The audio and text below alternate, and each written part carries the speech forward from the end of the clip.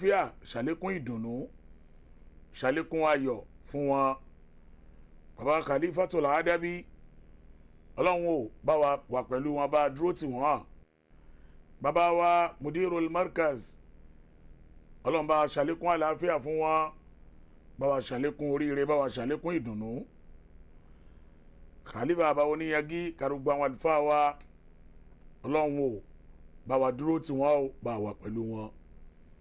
ẹ jọ̀ọ́ níbikíbi tẹ́ ẹ ti jọyìn wa lálẹ́ yìí, ẹ̀yin tẹ́ wà lórí Facebook, ẹ jọ̀ọ́ ìrànlọ́wọ́ kan tẹ́ ẹ lè ṣe fún mi ni pé ẹ bá wa share programu yìí dáadáa. gbogbo ọ tó bá mi share programu yìí, ẹ ní masare ọmọ, ẹ ní masare ọmọ ò pọ́ọ̀sì ẹ̀ ló fà ẹ ní masare ọmọ. Ọlọ́run wọlá Nabi sallallahu alaihi wasallam dá padà.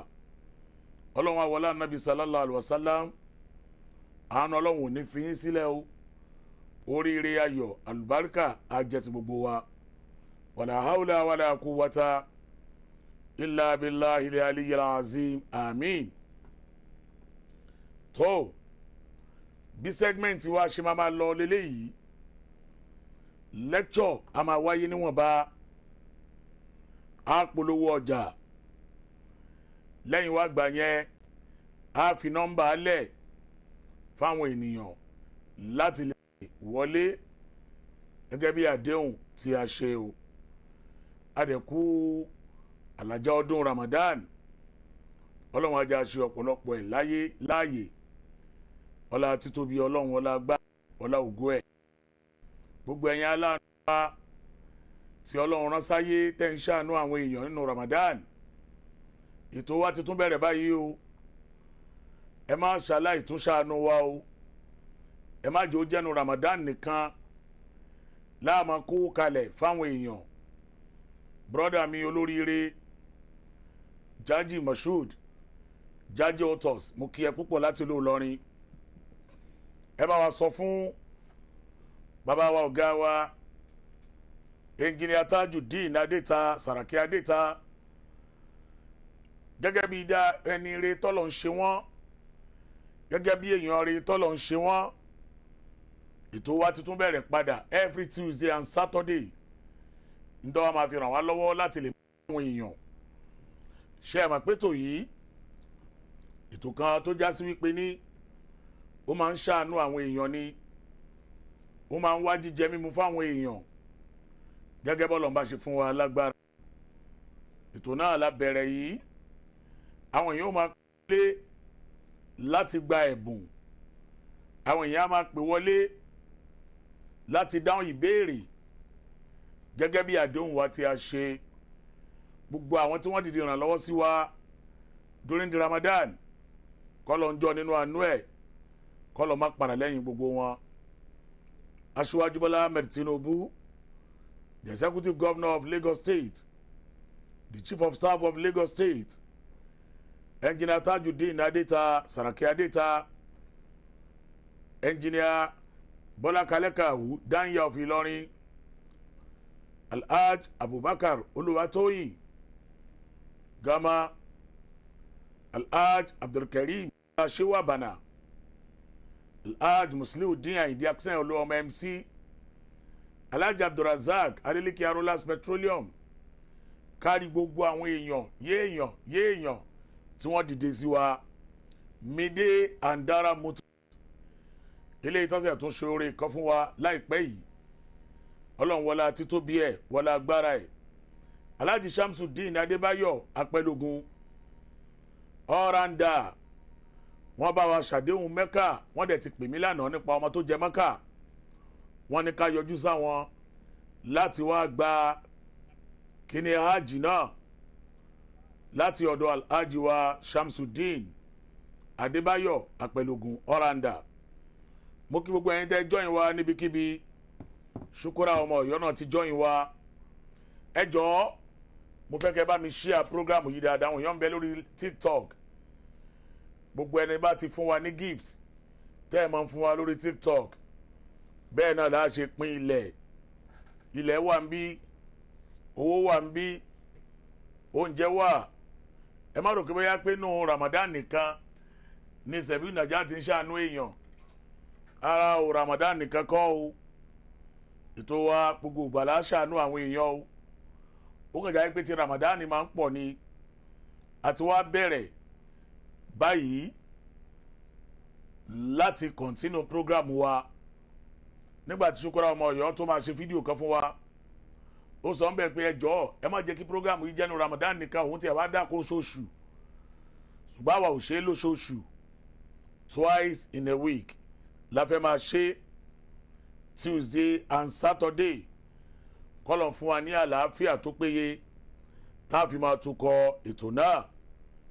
Gbogbo ọwọ́ tó bá mi ṣíà program yìí lálẹ́ yìí ẹ ní fọwọ́ náà gbọ́mọ sí.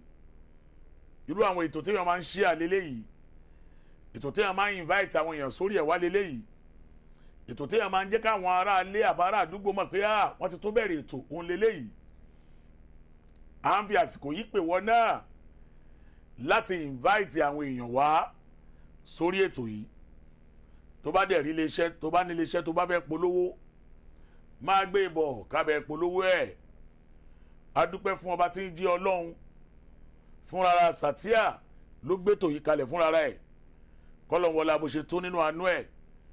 Sebilu Nnajat concept àti gbogbo àwọn olólùfẹ́ kọ́lọ́ má padà lẹ́yìn wa.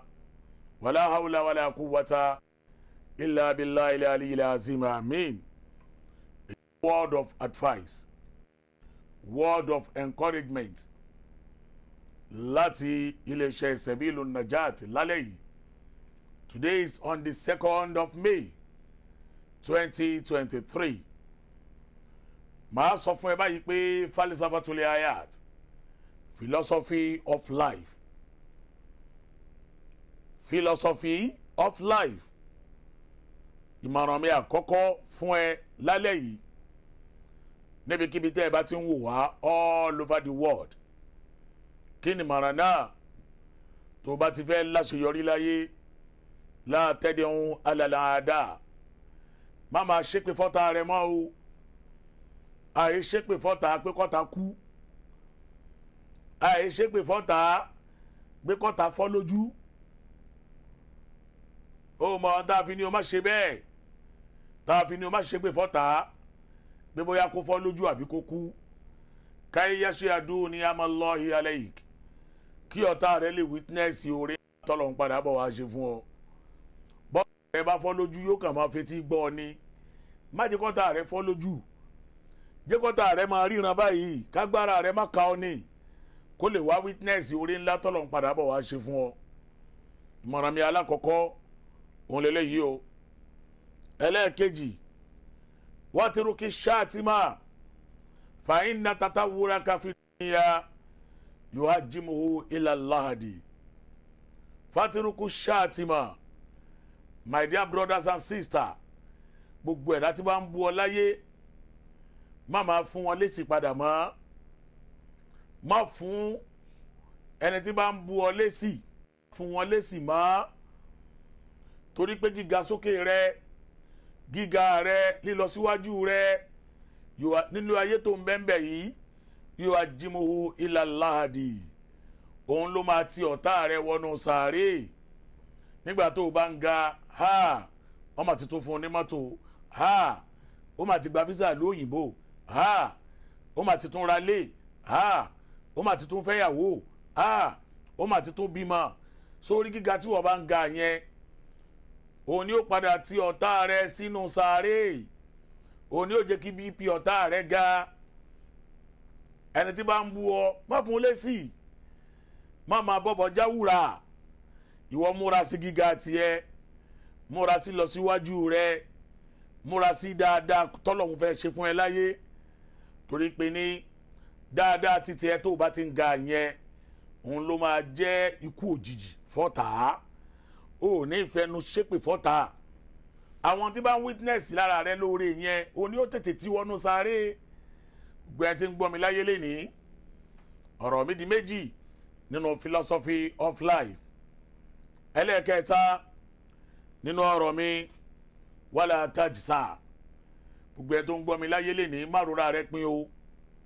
La tajsa, má rò pábọ̀ Ọlọ́run ti gbàgbé rẹ o la tajsa má rò yí pé àbíbo yóò ti tán fún ọ o fas'adatu qaribatun oríire rẹ ti súnmọ́ o wal yasaru qaribun ìrọ̀rùn ó ti dénú ayé rẹ tán o ṣòro àdúrà tó ń ṣe yẹn náà ni ó múra sí láti máa ṣe sàárà tó ń ṣe yẹn náà ni ó múra sí láti máa ṣe oore ò tán lọ́dọ̀ Ọlọ́run o ẹnìkan dágbére fún ẹ pé ń lọ Mákà ọmọ ìyá mi wọn àgbé Káàbà kú ń bẹ́ o má ronú para rẹ má lọ́jọ́ yẹn gbẹ́kẹ́gbẹ́ torí pé àwọn èèyàn ń kọ́lé àwọn èèyàn ń ra mọ́tò ó wá ń sá eré mọ́tò ó fẹ́ lọ kọlu kẹ̀kẹ́ gbẹ̀ẹ́ tí bá ń gbọ́ mi láyé lé ní má rora rẹ pin má rò pé àbú ti tán fún ẹ fas'adatu qaribatun oore pọ̀ lọ́dọ̀ Ọlọ́run o wal yasaru qaribun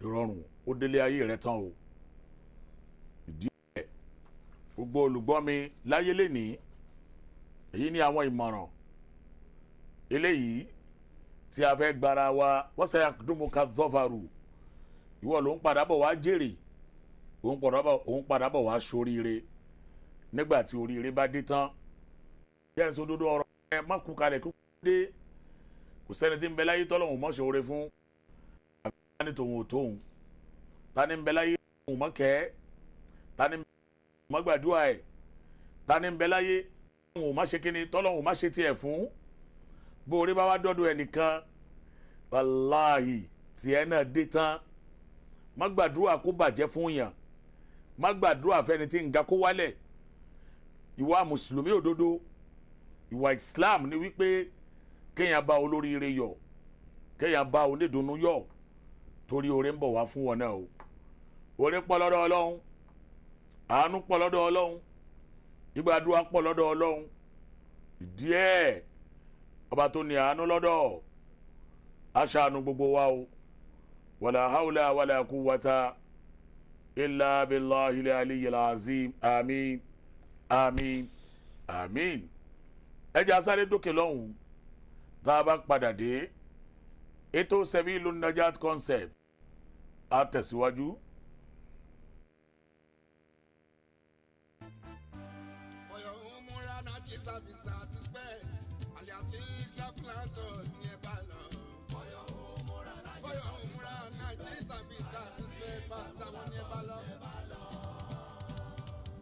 From Lagos to Medina Australia ní tiwọn àṣepé iṣẹ́ ní Medina àti Mọ́kà sí yàrá fẹ́fẹ́ láwọn alfa tó dáńtọ́ ayé gbàdúrà tó clean jíjẹ múmu ìrọ̀rùn ló bá dé wọ́n gbà sanwó díẹ̀díẹ̀ lọ́dọ̀ tiwọn hotel reservation tó súnmọ́ rárá pẹ̀lú Mẹ́kà Medina pẹ́kípẹ́kí èrò àwọn pàṣẹjà ń sọnù lọ́dọ̀ tiwọn. ọ̀yọ́ ò múra nájí sáfìsà ti àti bẹ́ẹ̀ sálàbí ó mú kókó lọ́jọ́ ìtẹ́lẹ̀. alábí ló sábẹ̀ o ìjọba ló sábẹ̀ o. àti fún tẹ̀lú bó ṣe máa jẹ́ ní ẹ̀ àti fún tẹ̀lú. alábí bá sọ. ọ̀yọ́ ò múra nájí. ẹ káàbọ̀ padà sí orí ètò wa alhamdulillah hajj wa 2023 òun lélẹ́yìí o gbogbo ẹni tó bá fẹ́ bá a lọ sí hajj ọdún yìí iléeṣẹ́ Sebilu Nnajat concept in conjunction with Alatik Travels and Tours Alatik Travels and Tours 3.5 million naira ní hajj wa owó sísan ó dẹ̀ máa stop ní May 12th of May ó ní owó sísan òun ló máa stop o gbẹ̀ndọ́ abẹ́ bá wa lọ lọ́dún yìí ẹ pè nọ́mbà mi ẹ bá mi chat WhatsApp only 08033512189 08033512189 for Hajj enquiry not for calling program o for Hajj for enquiry nípa Hajj only 08033512189 understood? ṣètìyé ẹjọ́ torí Ọlọ́run o ẹ bá fẹ́ lọ Hajj ní kó pe nọ́mbà yẹn o nọ́mbà yẹn kọ́ lẹ́ máa pè wọlé nọ́mbà tẹ́ pè wọlé fún béèrè 07062211024 àmọ́ àti tàn kalẹ̀ nísìnyí tá a bá tàn kalẹ̀ á jẹ́ gbọ́ ẹ̀yin tẹ́ wà lórí kíní ẹ fún wa ní gift tẹ́ wà lórí TikTok bí gift ẹ bá ṣe pọ̀ tó wàá gbalẹ̀ tó wọ́ ti 1.5 million naira 1.5 million naira inshallah alhamdulillahi rabbil alamin ọlọ́run a dúpẹ́ púpọ̀ lọ́wọ́ rẹ ẹ bá mi share program yìí dáadáa gbẹ̀yìn tí ń gbọ́ wa ẹ bá wa share ẹ̀ a máa tọ fóònù lẹ̀ àmọ́ kò yá ṣẹ́ẹ́rì tí mo fẹ́ show fún wa yìí èyí ni magazine wa eléyìí tí wọ́n ṣe fún wa by Abdallah Toyi Bashir Albarka òun ló ṣe magazine yìí fún wa ó ṣe magazine eléyìí ó ṣe fún wa magazine yìí is 2,000 naira péré kí ló wà ń bẹ̀ gbogbo orin wa ló kọ síbẹ̀ gbogbo iye àwọn tí wọ́n ti gba gift lọ́dọ̀ wa gbogbo iye àwọn tí wọ́n ń sponsor wa tó bá fẹ́ mọ̀ nípa Sebilu Nnajat tó bá fẹ́ mọ̀ nípa Dr. Ahmad Ọlánrewájú Alfulani àti gbogbo àwọn tí wọ́n ń sponsor wa 2,000 naira ó ní nọ́mbà tẹ́ pèrè fẹ́ni tó bá nídìí magazine yìí orin wa gan wà ń bẹ̀ Sebilu Nnajat ti kárí ayé ìsọ́bátúlẹ̀ káìrì ẹgbẹ́ ọlọ́lá o Fúlàní Sheku Ahmada láfita kókó ìsọ́bátúlẹ̀ káìrì ní ìjọ wa Islamic Foundation ló pọ̀ wá ìjọ gbígbàdúrà fẹ́ni tó ń wá olówó débẹ̀ ó pọ̀ sí wọ́n mọ́pẹ́ wá ìṣòro kí ló ń kojú rẹ̀ wá sọ fÓlúwa ìdùnnú ní ó dà nígbẹ̀yìn tó máa mọ́pẹ́ wá má fi gbàlà dátùmọ̀rò mọ́ darapọ̀ mọ́ wa o àwọn alálùbáríkà ibi náà ń wá Sebilu Nnajat ti ìgbàwájú ọ̀rẹ́ nípa ìjọsìn kí ló ń rú ẹ lójú béèrè lọ́wọ́ àmọ́dá gbogbo ohun tó rújú yóò fi máa yanjú ẹ lọ́kọ̀ọ̀kan tó máa lójú question and answer ń bẹ nínú ètò gbẹ̀bùn tó jọjú ìṣọ̀lá ń bẹ níkàlẹ̀ Ọlánrewájú kárí ayé on live program Sebilu Nnajat wọ́n bẹ̀ nílùú London takùrajọ sí lábẹ́ àṣà Sheku Ahmada ó wà ń bẹ̀ má jẹ́ nǹkan tán ó wà nù magazine yìí gbogbo àwọn ẹ̀rí ọ̀rẹ́ gbogbo àwọn MC Olúọmọ gbogbo àwọn activities wa gbogbo àwọn yàtọ̀ àti ràn lọ́wọ́ yìí tó wá jọ mí lójú ni pé àwọn tó ti ń gba gift wa bọ̀ láti 2021 ó dẹ̀ kó gbogbo wọn sínú ẹ̀ aláì 2,000 naira ní nọ́mbà tẹ́ máa pè bá ń pín nọ́mbà tí wọ́n pè 070 ṣọ́ọ́tì pín yẹn bá ń pín nọ́mbà yẹn jáde 07043 67 47 32 lẹ́ẹ̀kan sí 070 43 67 47 32 2,000 naira péré ni Mátànmí apàṣẹ orin tó kọrin wa gẹ́gẹ́gẹ́gẹ́gẹ́ ń bẹ lórí program ẹni tẹ́ bá ti rí orúkọ kan tí wọ́n kọ Mátànmí apàṣẹ síbẹ̀ ẹni tó kọ orin Sebilu Nnajat nìyẹn o ó lè bá ẹ kọrin wedding ó lè bá ẹ kọrin birthday òun náà ti join wá ń sìn ẹni tó kọ orin tẹ́ ń gbọ́ káàkiri ayé òní Mátànmí apàṣẹ orin ẹ bá mi welcome ẹ ó ti join program wá tẹ́ bá ti kọ Mátànmí apàṣẹ òun ló kọ orin tí mo kọ fún yìí ẹni tó dẹ̀ ṣe magazine fún wa Abdullahi Toyi Bashir Albarka òun náà ti join program wa 2,000 naira ni ọlọ́wọ́n awọlá nabi sallallahu alaihi wasallam ọlọ́wọ́n agbàdúrà gbogbo wa báàrin yẹn ṣe rí nìyẹn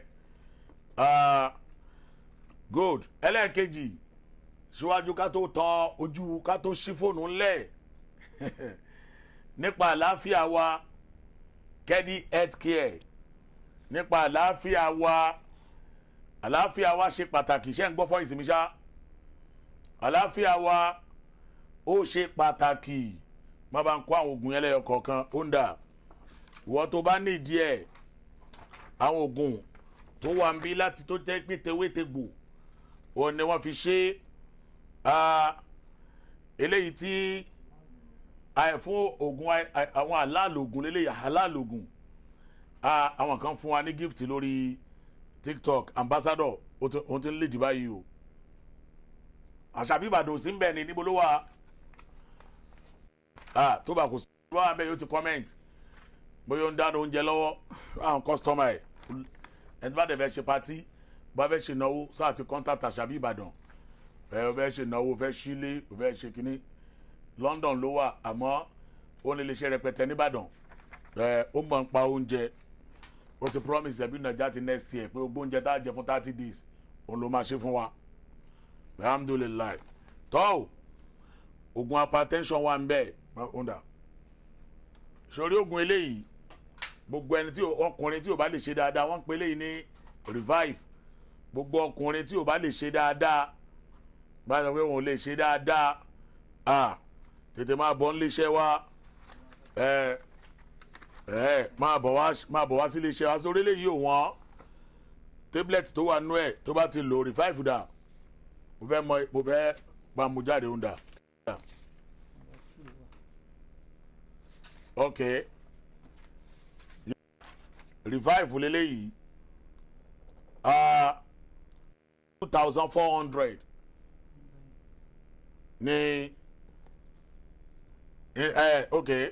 Number 2 7,920 7,920 ni ra fọ́kọ rẹ̀ kí wọ́n náà máa lò ó dà bẹ́ẹ̀ oògùn hypertension dà ṣó leleyi Cadibet Cadibet gbogbo èmi ni o ní ẹ̀jẹ̀ ríru ẹ̀jẹ̀ rẹ̀ ń ga ní gbogbo ìgbà nàbà kí ló ń wà Cadibet 15,720 naira ni 15,720 naira fún diabetes lélẹ́yìí well diabetes ni ó ṣiṣẹ́ gan tó bá ti délé iṣẹ́ wa rọ bá mi chat kódà pampers wà ń bẹ fáwọn obìnrin bí kí náà ń pè pampers kọ pad bá ń yọ ẹ̀kan wá pad yẹn àwọn obìnrin táwọn ìyá wa tó máa ń ṣe nǹkan aládàá àwọn nǹkan oṣù wọn pad yẹn ó dá mẹ́wàá ló wà nú ẹ̀ kì í sáwọn pad téèyàn lò tí ó ń rè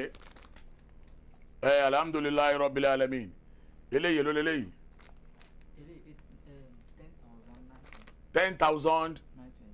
10,920 òní mẹ́wàá ló wà nú ẹ̀ ọlọ́wọ́n àwọn aláàbí ọlọ́wọ́n agbàdúrà wa bá mi tó bá ti nídìí àwọn oògùn yẹn oògùn ẹsẹ̀ ń ro mí oògùn ojú ń dùn mí gbogbo ẹ̀ ló wà níbi tó jẹ́ tewétegbò bá mi chat lórí WhatsApp yà eléyìí tí ni fún tó bá ti mú ilé gbogbo àwọn ìdọ̀tí ara gbogbo ẹ̀ ló máa ṣe kíni ló máa fọ̀dànù bá mi chat tó bá ti nídìí ike inú àwọn oògùn yẹn tó bá fẹ́ máa fresh bíi Dr. Alfulani onre dáwà ń lò rẹ̀ tàbí fresh kí làṣírí ẹwà mi Vitagen náà ń pè ó rárí ṣe ń fresh Alfulani clean fresh ìléfo ńlá ń dá lórí alhamdulilayi bá mi chat lórí 08033 512189 08033 512189 báàrin yẹn ṣe jẹ́ nìyẹn ẹ já lọ sókè lọ́hùn tá a bá padà dé ká wá ṣe ojú òpó lẹ̀ káwọn èèyàn pè wọlé fún gift inshallah.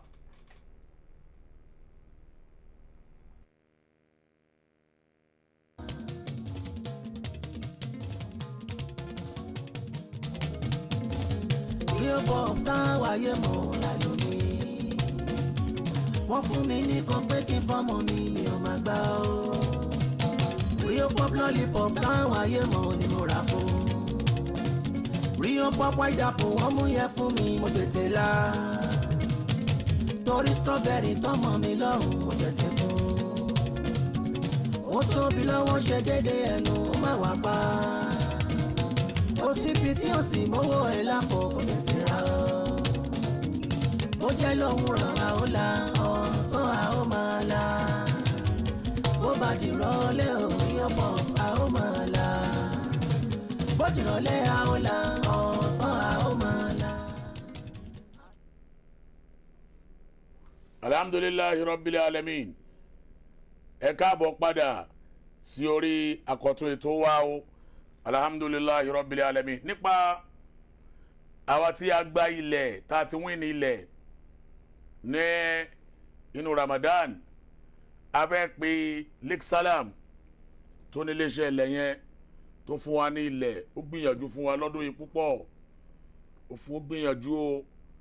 At least ilẹ̀ tí Lake Salam fi ṣe sàárà fáwọn èèyàn lọ́dún yìí, bàbá ṣí papọ̀ àti ká tó wọnú àwẹ̀, ó ti ń lọ like 40 million naira. Kò dẹ̀ tún dá dúró.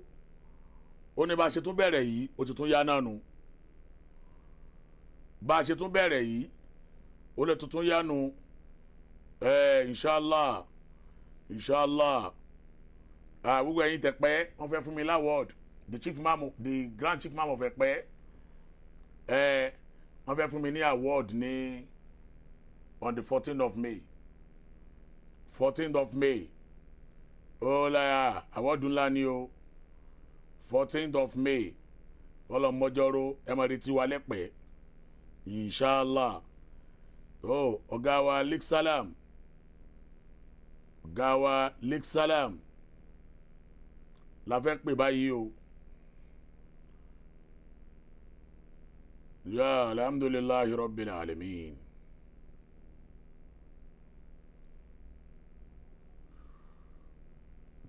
Masha Allah la quwwata illa billah.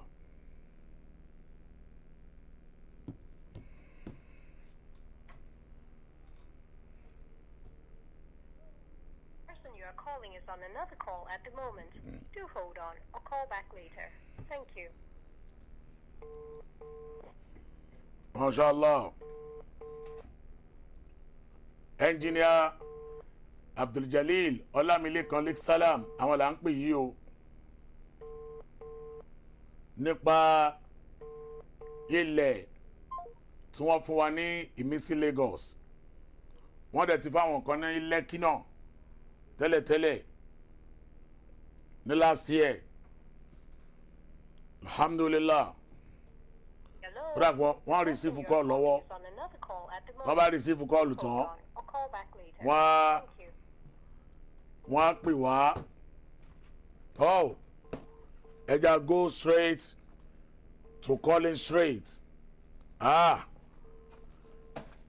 gift tó wà nílẹ̀ lálẹ́ yìí. Ó wà nílẹ̀. Òróró báwo wà nílẹ̀. Yóyó bìtà wà nílẹ̀. Kí ló tún wà nílẹ̀? Lukbash wà nílẹ̀.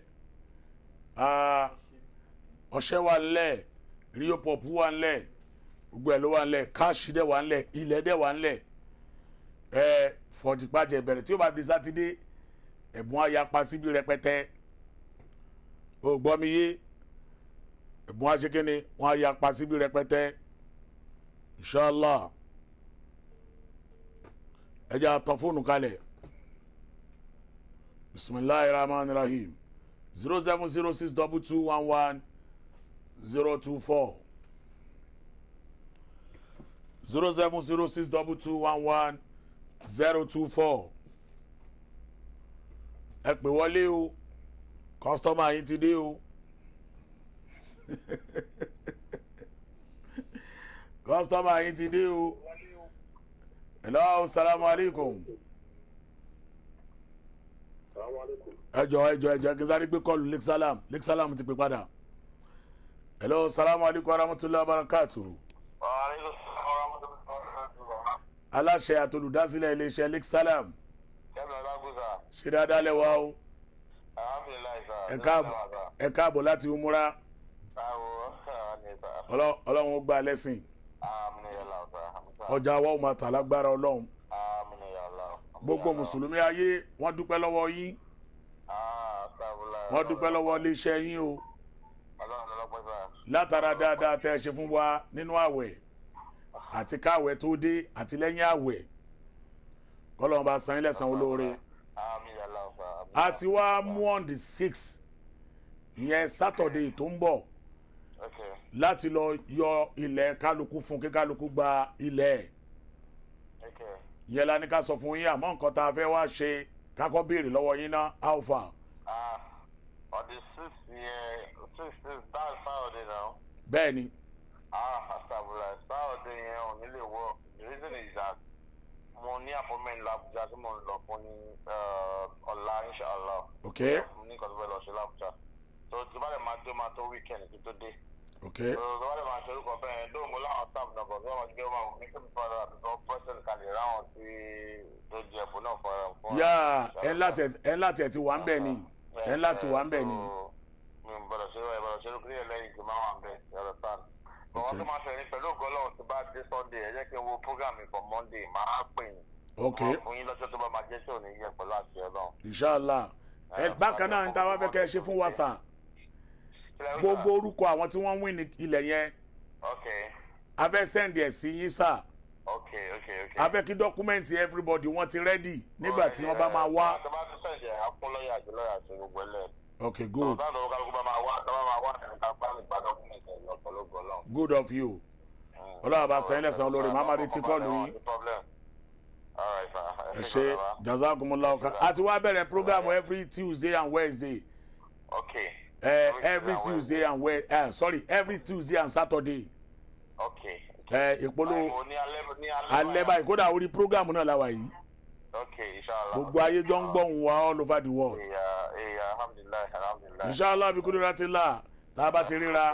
Tó bá fi dé láti Àbújá inshallah máa pè é ní weekend. Ó dáa ẹ ṣe àdúpẹ́. Orúkọ yẹn forward ẹ̀ka fún company lawyer kó lè máa ṣe document ẹ̀ lọ. Ó dáa no problem a máa forward yẹn inshallah. Ẹ bá mi kí Wọ́n á gbọ́ ẹ ṣe.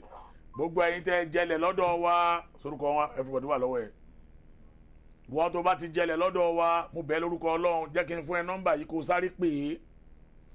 Ìwọ tó jẹ ilẹ̀ lọ́dọ̀ wa ẹ̀ ń gbọ́ báyìí o orúkọ tẹ bá fẹ́ fi ṣe dọ́kúmẹ́ǹtì yín gbogbo ẹ̀yin tẹ́ jẹlẹ̀ lọ́dọ̀ wa ọjọ́ sátọ̀dẹ̀ yín ò lè wọ́ọ̀kì mọ́ o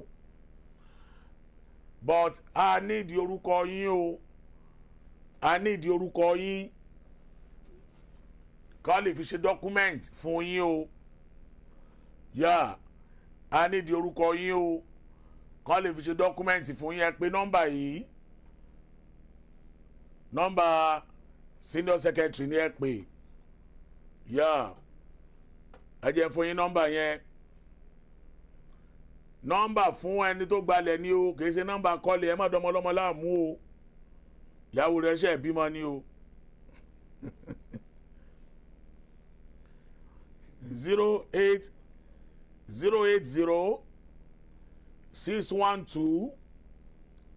08080123858 fáwọn tó bá gba ilẹ̀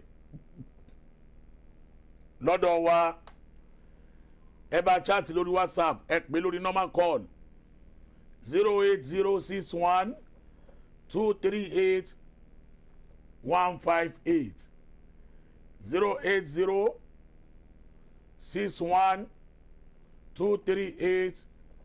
08061238158 nọ́mbà yẹn nìyẹn ẹ bá chat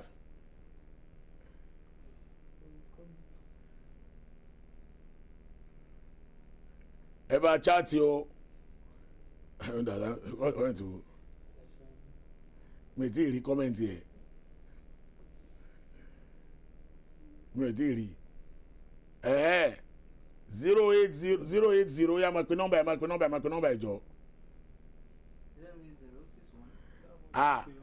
wọ́n ní kí n drop wọ́n ti ń pè máa dáhùn ẹgbẹ́ tó bá ti ilẹ̀ tó bá sọ pé òun jẹ́ ilẹ̀ déètì ọjọ́ wo kó dẹ̀ sẹ́ndì orúkọ ẹ̀ sí ẹ tó bá ti sọ pé ẹjọ́ aláàjì ẹ dákun ẹ ṣàánú àwọn aláàjì sọ̀rọ̀ máa blọ́ọ̀kì wọn dànù wọn níjó gbádùn láìfọ ẹ o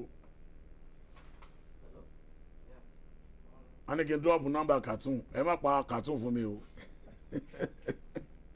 àṣà yìí Ìbàdàn ní kí n drop nọ́mbà cartoon ẹ má pa cartoon fún mi o àlàdé kẹ́hìndé wọn bíbí rí sẹ́ni ìyá ti ń pè ẹ́ ó bá ti rí alájẹ dákun àbá ẹ̀dákun ẹ̀ṣánú wa kọ́ọ̀tì wọn dànù ẹjọ́ mo fẹ́ sanwó lé ní ọ̀rọ̀ sanwó lé kọ́ nọ́mbà eléyìí o ìyàwó mi ò dín tí ó jẹ kíní kan òun kọ́ léléyìí o àwọn tó jẹ ilẹ̀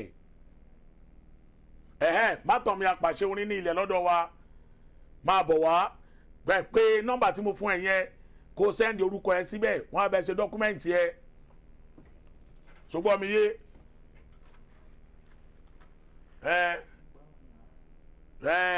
lákun ọmọ mi ọmọ ìyá mi bímọ ọ̀rọ̀ wá tí ń gbọ́ ìyá rẹ bímọ kó ya block wọn ni o ìyá nìkan kò bímọ o tó ẹjọ́ máa gbé kọlù àlọ́ ẹ̀ lọ́wọ́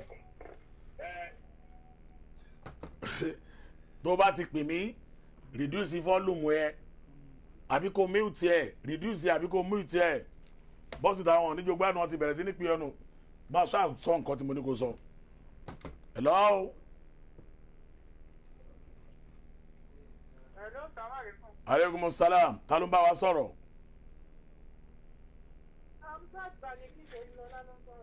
Kí lẹ pè é? Láti bo mà. Láti Òṣogbo. Ṣé ẹ fẹ́ kí wa ni àbẹ́ fẹ́ dáhùn béèrè? Ẹ fẹ́ dáhùn ìbéèrè. Alhamdulillahi Rabbil Alamin. Láti Òṣogbo. Hamzat Balkis láti Òṣogbo. Okay. Yeah. Yeah, Hamzat Balkis. Yes, sir. Okay. Yes, sir. Ta ni ẹni àkọ́kọ́ tó kọ́kọ́ mú àìdíà pé ká máa pèrún wá?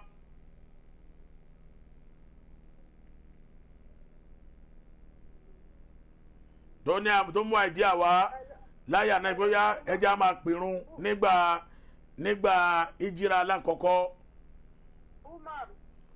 Kí ni kí lórúkọ bàbá ẹ̀? Umar bin Khattab. Ẹgbọ́n lọ́n tóbi fúnra yín. Allahu Akbar. Alhamdulillahi Rabbil Alamin. Ìyá wa láti Òṣogbo. Yes, sir.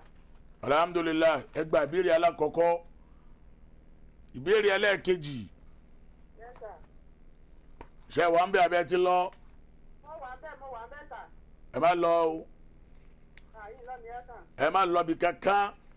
Kí o lọ jí kẹ́kẹ́. Okay. Yes, sir. Súra mélòó ló sọ̀kalẹ̀ fún Ànábì ní Maka? Mélòó ló sọ̀kalẹ̀ fún Ànábì ní Madina? Very simple question. Mẹ́ta 86. Hello, sir. À ń gbọ́. Mẹ́ta 86. Medina 28. Medina 28, Mecca 86. Gbá máa o. Ẹgbà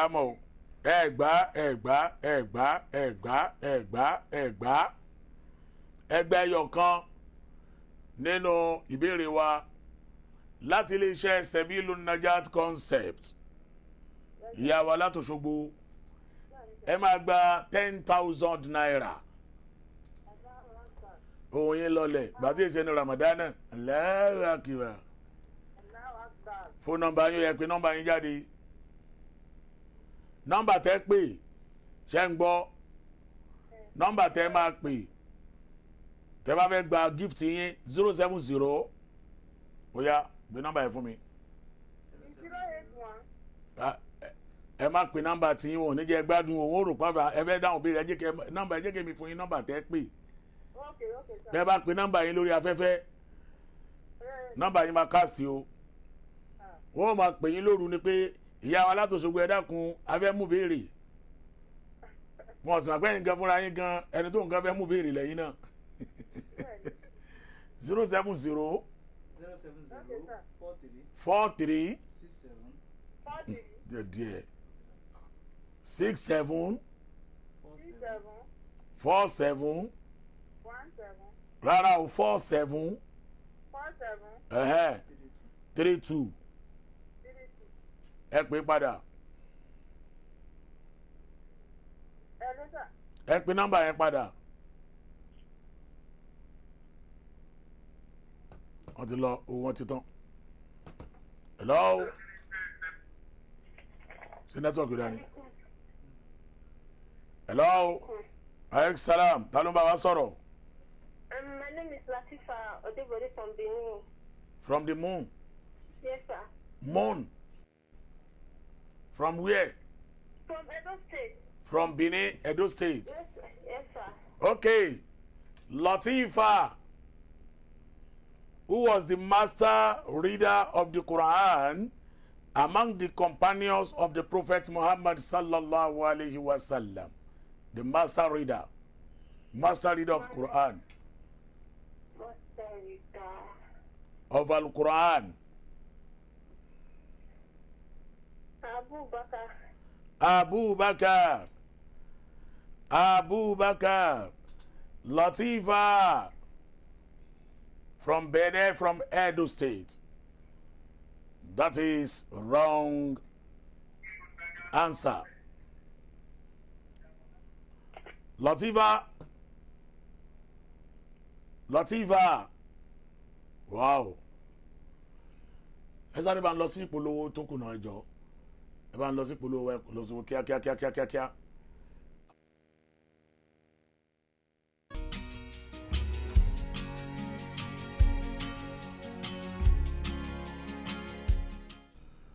Alhamdulillahi rabbil alamin.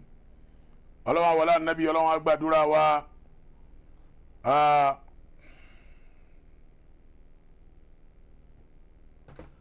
Hello.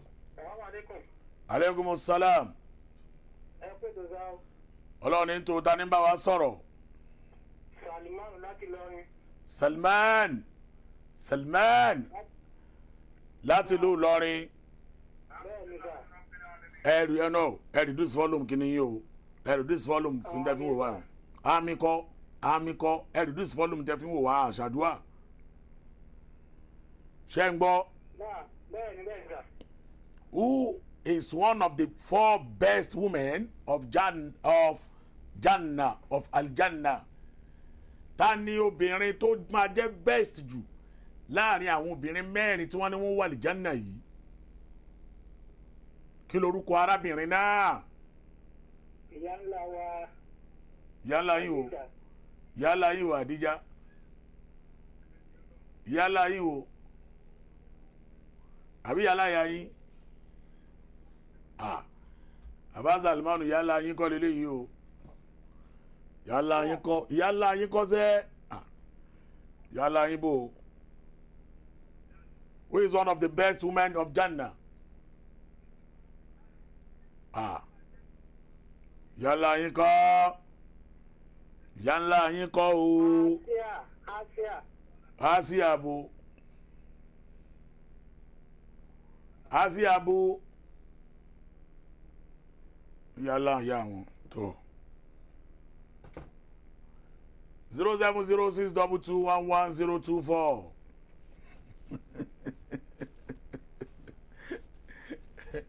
Ní yálà wọn.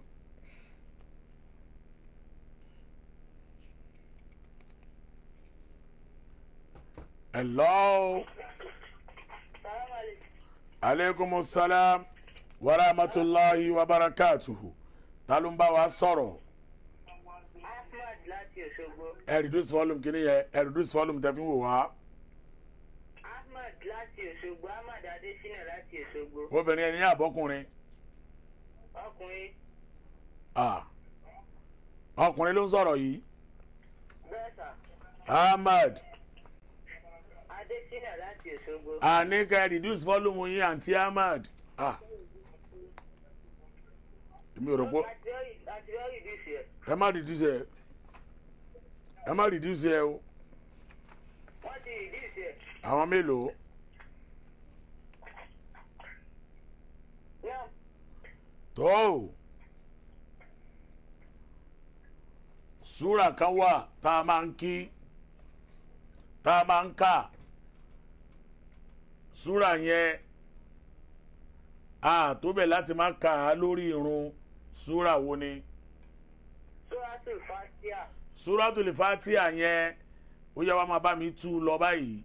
Alhamdulillahi rabbil alamin. Kí ni túmọ̀ ẹ̀?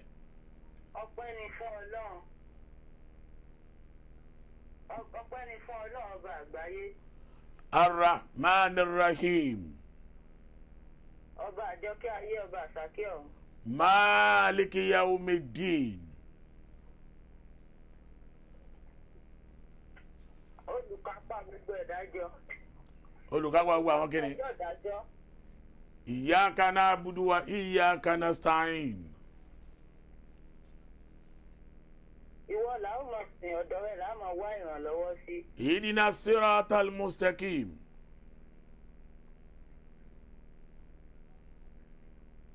Ọlọ́run tọ́ wa sí ojú ọ̀nà. siratal mustaqim. Ojú ọ̀nà tó tọ́. siratal ladhina an'amta alayhim.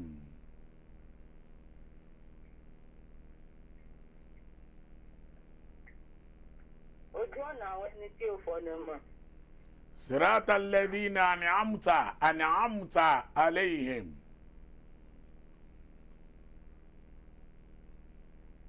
Kí Olúwa kó má sì wá ní ojú ọ̀nà. ojú ọ̀nà wọn ni kò má sí i. siratal ladhina an'amta alayhim. ẹ tí ì tú dáadáa.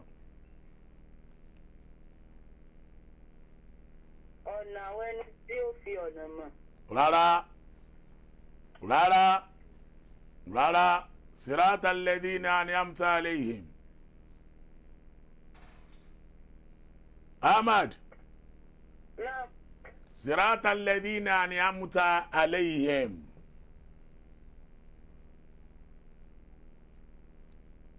ó ti lọ. Wow. ó dẹ̀ ń try bọ̀ díẹ̀díẹ̀ o. Hello. ayé sàlámù tàlá baraka. ẹ farabalẹ̀ ẹ sálámọ̀ dáadáa bó ṣe yẹ kí mùsùlùmí sálámọ̀. Assalamu alaikum wa rahmatullahi wa barakatuh. Hello. Assalamu alaikum. Alaikum salam wa rahmatullahi wa barakatuhu. Hello. Yes, sir. Naam.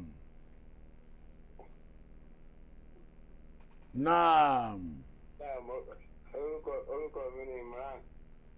ìwọ náà Imran. Imran Ibrahim. láti ìlú wo. Láti gbogbo Lagos àti Ìkòròdú. Ìgbogbo Ìkòròdú Lagos. Bẹ́ẹ̀ni. kí ni ìtumọ̀ Imran tàbí kọ́kọ́ jẹ́ bẹ́ẹ̀ láyé. Ànábì Ọlọ́run ló ti kọ́kọ́ jẹ́ bẹ́ẹ̀. ìlú wo ló ti jáde.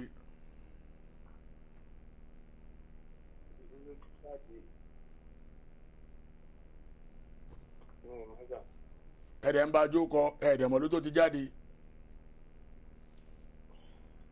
àwọn ànábì Ọlọ́run mélòó ló jáde ní Egypt.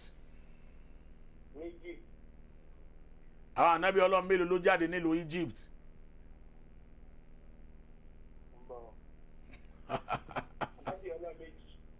ẹ dákọ̀ wọn. Ànábì Mùsá àti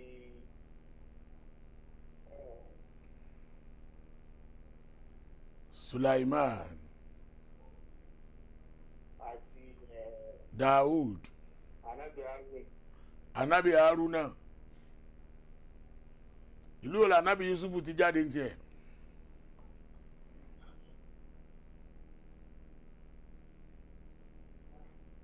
Mísírà. ibo náà ń pè ní Misra. Tí wọ́n ń pè ní Mísírà. ẹ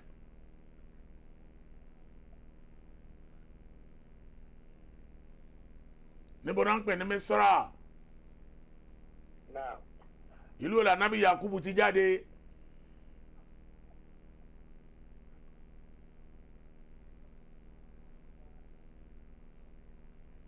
Imran Náà. láti Kòròdú. Bẹ́ẹ̀ni sà. kẹ́ o ẹ máa o níbo ni ibùdájúkọ gbogbo mùsùlùmí àkọ́kọ́ láyé tá a máa ń dájúkọ kírun. Kíbla. kíbùlà níbo ni kíbùlà yẹn wà tó jẹ́ alákọ̀ọ́kọ́ kíbùlà tá à ń dájúkọ kírun. Mẹ́ta. ẹ ṣí o. Náà. sọ́nà mọ́ lásìkò mọ́ ẹ sáré bá ń lọ bí ìpolówó ẹyọ kan wá tó kù ká lè sign out ní máa ju 8 to 9 ní 8 to 9 inshallah 8 to 9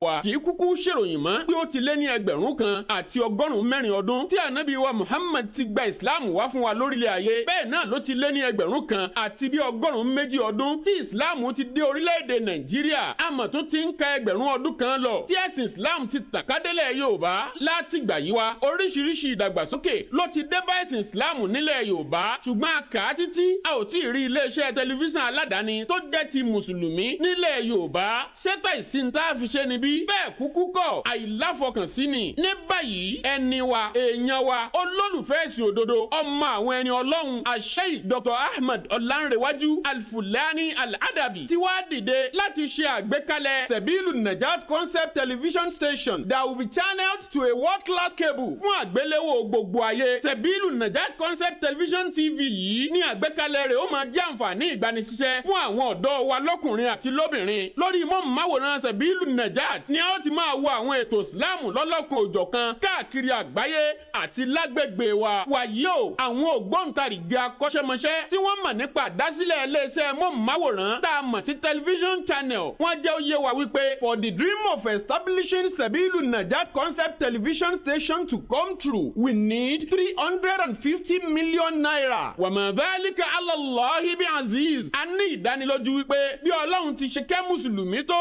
ó ti ṣe é ṣe insha Allah. Àwọn ń ké sí gbogbo onínú dídùn ọlọ́rẹ wípé ẹ̀túyáyà iṣẹ́ Ọlọ́run ló délẹ̀ yìí ẹ jẹ́ a jọ ṣe anfiqu min amwalikum fi sabilillahi dinikum in anfaqtum ma bikaffikum fajaza'ukum 'inda rabbikum. Spend from your wealth to the cause of your Lord. If you spend what you have to his cause, your bounty reward lies with your Lord. Ní báyìí tọmọdé tàgbà ọkùnrin obìnrin ará ilẹ̀ yìí ará òkè òkun tí a fẹ́ kún wa lọ́wọ́ lórí 350 million yìí fún àgbékalẹ̀ Sebilu Nnajat concept television channel ní mílíọ̀nù thousand ẹ fi ṣọwọ́ sí Sebilu Nnajat concept account lórí UBA 2075440558 lẹ́ẹ̀kan sí 2075440558 fún àlàyé síwájú ẹ pè Sheikh Dr. Ahmed Ọlánrewájú Al-Fulani sórí 08033512189 08033512189 ẹ mú díẹ̀ wá kẹ́ ẹ fi gbà púpọ̀ lọ́dọ̀ ọba Allah.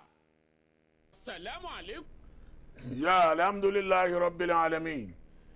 Ẹ káàbọ̀ padà sí orí ètò wa fáǹfààní ìwọ tó bá fẹ́ kí a bẹ̀ polówó ọjà rẹ ó fẹ́ kí a bẹ̀ polówó iléeṣẹ́ rẹ bá mi pe nọ́mbà yìí 0800803351289 àbí 07011114716 ká bẹ̀ polówó ọjà ẹ ká bẹ̀ polówó iléeṣẹ́ ẹ.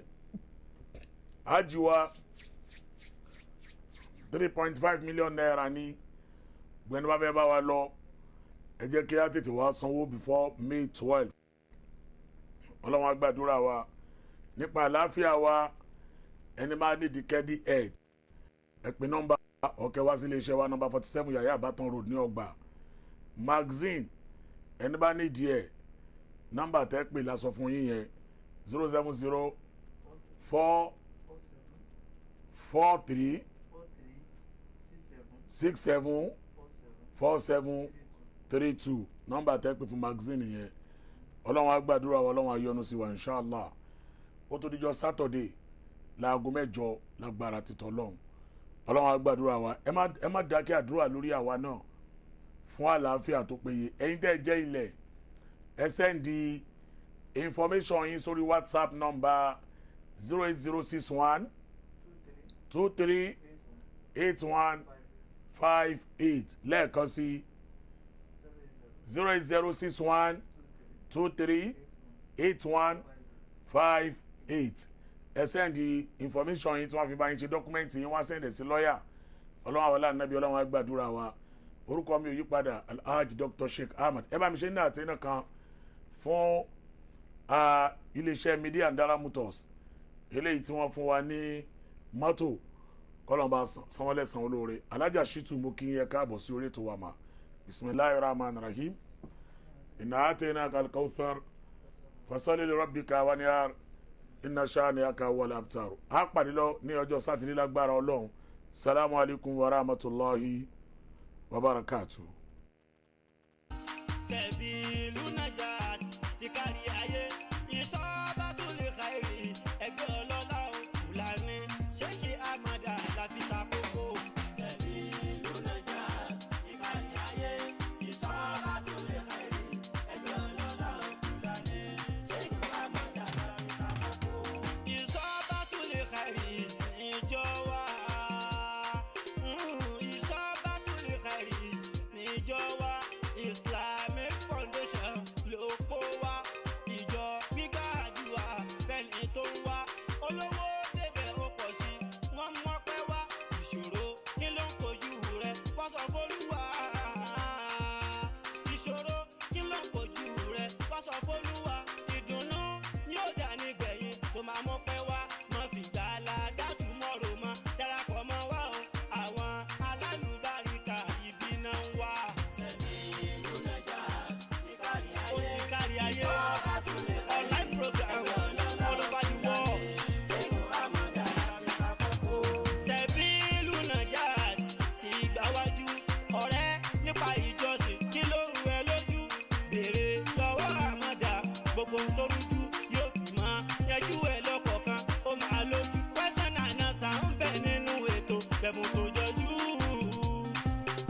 ìṣọ̀lá ń bẹ níkàlẹ̀ ọ̀làǹrẹ̀wájú kárí ayé online program Sebilu Nnajat wọ́n ń bẹ nílùú London takora jọ sí lábẹ́ àṣà Sheikh Amada ọ̀làǹrẹ̀wájú ìṣọ̀lá.